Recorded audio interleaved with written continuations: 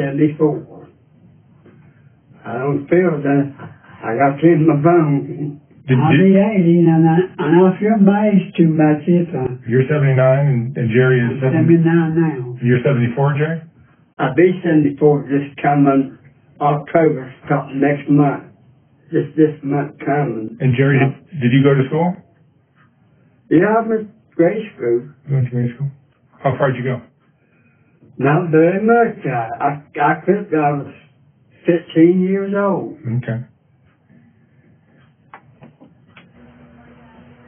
There's my mother over here, the baby, and the baby. Oh, you want to try the other one? All right, here. So hold this. Hold it down. 1 year old. You're living the good life here, right? Look at you.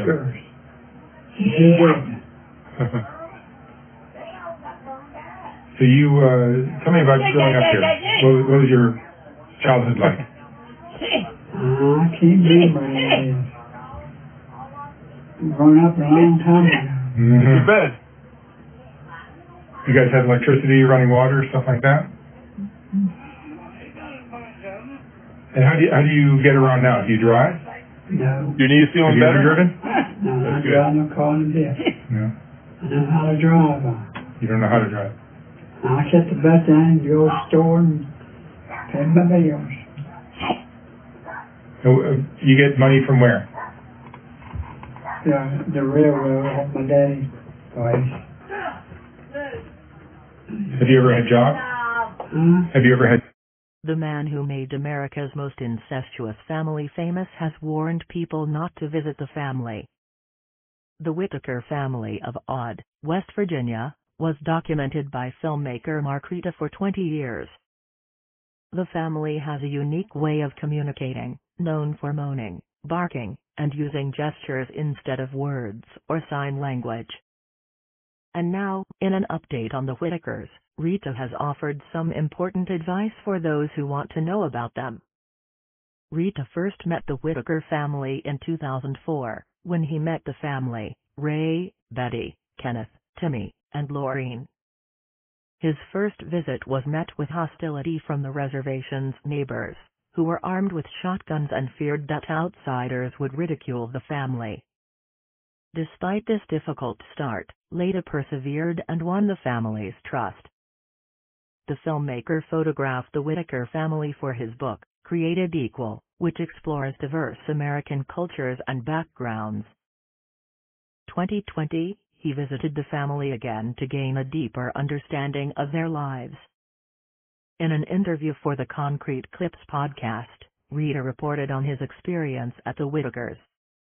He vividly described the scene with the family, noting the crooked eyes and erratic behavior. It was like that little scene in The Man Who Died Is the Best, that we all know. We came onto this road that turned into a country road and then into a dirt road, the filmmaker recalled. Then we came to this trailer, and then we went to a little shed across the street. And there were people walking around, their eyes looking in different directions, barking at us. And one guy, if you looked him in the eyes or said anything, he just ran away screaming, his pants fell to his ankles. He ran and kicked a trash can, and this just happened over and over again. It was out of control, the craziest thing I've ever seen. The filmmaker also acknowledged that it's hard to gauge the extent of inbreeding within the family. There's no way to be sure the Whitakers' parents are related, because this happens in this part of the country and the Whitakers are the most extreme case I've ever seen, Rita said. I would wager that at least some of the mental and physical abnormalities of siblings, Lorraine, Freddie, Ray, and cousin, Timmy, are due to inbreeding. The Whitakers benefited from 2 fundraising campaigns organized through Rita's YouTube channel. Soft White Underbelly. However, recent events have caused a rift in Rita's relationship with the family. A major controversy arose when YouTuber Tyler Oliveira uploaded a video exploring the poorest neighborhoods in America that included an interview with the Whitakers. In the video, Betty Whittaker claimed that she had no knowledge of where the money she raised for the family went. This remark deeply offended Rita, who felt that he was being portrayed as a greedy con man. The filmmaker vehemently defended his actions, declaring, "Since my intervention, her life has improved greatly. And that's because I was always there for her." Leda claims the family regularly asked for thousands of dollars at a time, but the exact use of the funds remained unclear. The filmmaker showed screenshots of the transfers and announced his decision to stop fundraising for the Whittaker family. Leda contacted Betty before cutting ties to ensure she understood he was not withholding funds. Her seemingly confused response only added to his frustration. Another scandal involving the Whittaker family came to light earlier this year when Larry Whittaker was mistakenly declared dead.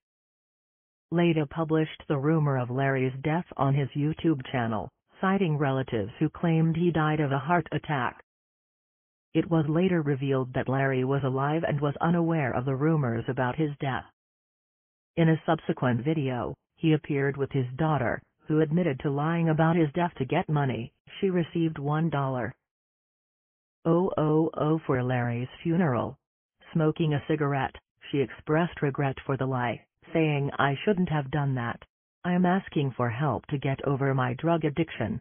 The situation escalated further when the filmmaker gave Larry $700 with the understanding that he would use the money to take his daughter to North Carolina and start a new life. Leda made it clear that his relationship with the Whittaker family depended on the plan. But suspicions soon arose that Larry had kept the money without honoring the agreement.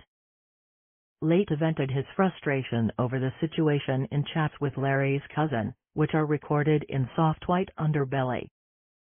He said he didn't know what to do about them, other than to leave. Leda is now warning others not to repeat his documentary work on the Whitakers. He said the family is unlikely to warmly welcome visitors, adding, "They're kind of sheltered by their neighbors and relatives. But they don't like people coming to ridicule them." Meanwhile, the Reverend William Plumley told the Daily Mail, "It's a very big deal. But it's also brought a lot of people into the area who just want to mess with them."